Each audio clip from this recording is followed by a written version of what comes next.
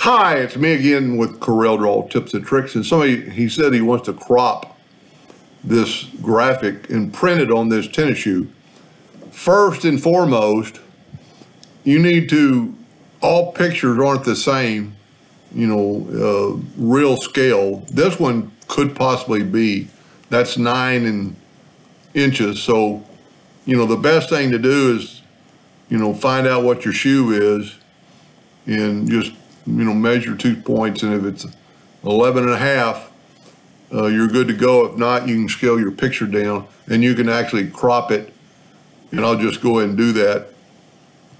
But instead of using the crop tool, we're going to use the Intersect tool that we did earlier. And get it about there, but make sure you get the whole shoe.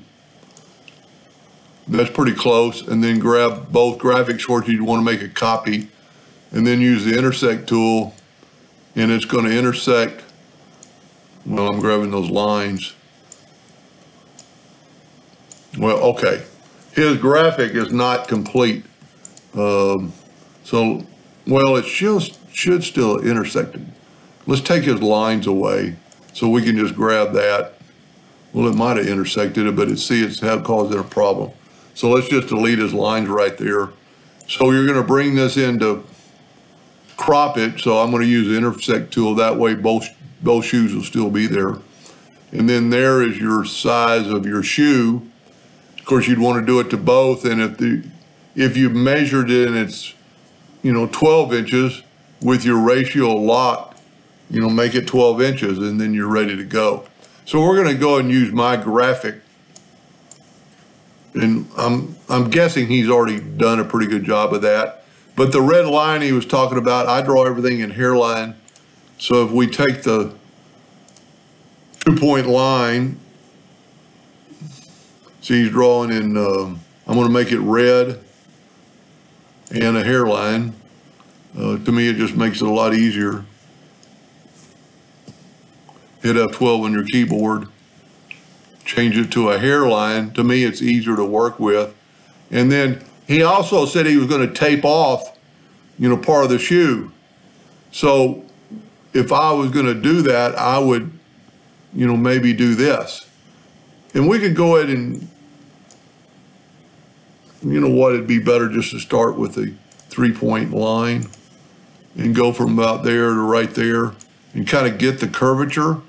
And then this part, the part he's going to tape off so it won't print on the rubber part of the shoe. I'd use the 3-point line again to get this turn. So we'll go to about there and get that turn. Or you could copy the, the exact shoe.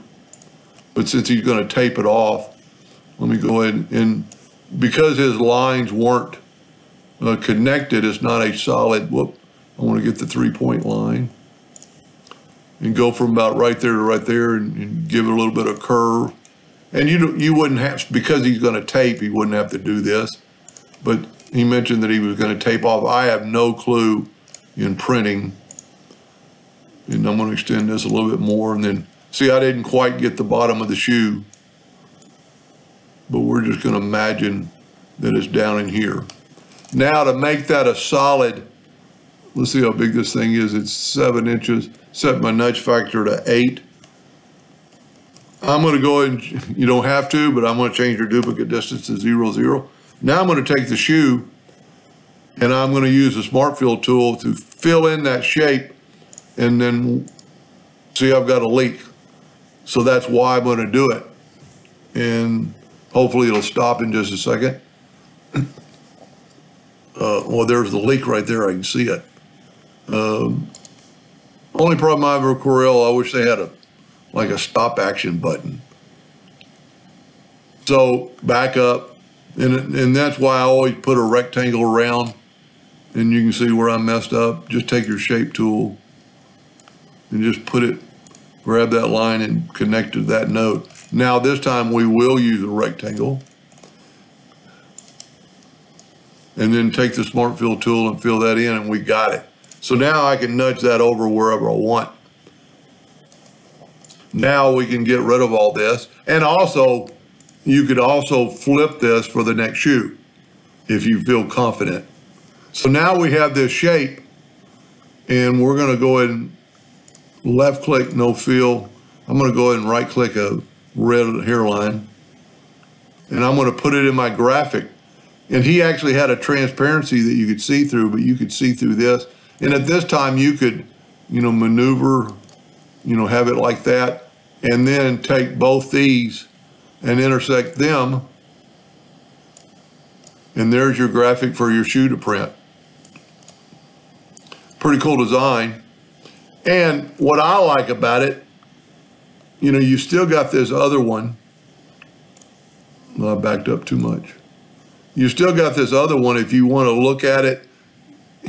And really, you only have to do that once, because if you want both sides the same, you could just duplicate that and mirror that, and then both sides are going to be the same. But what I like about the Intersect tool, if you don't like the graphic inside that space, and it is kind of hard to see, we could actually make that line yellow, and then you could rotate it.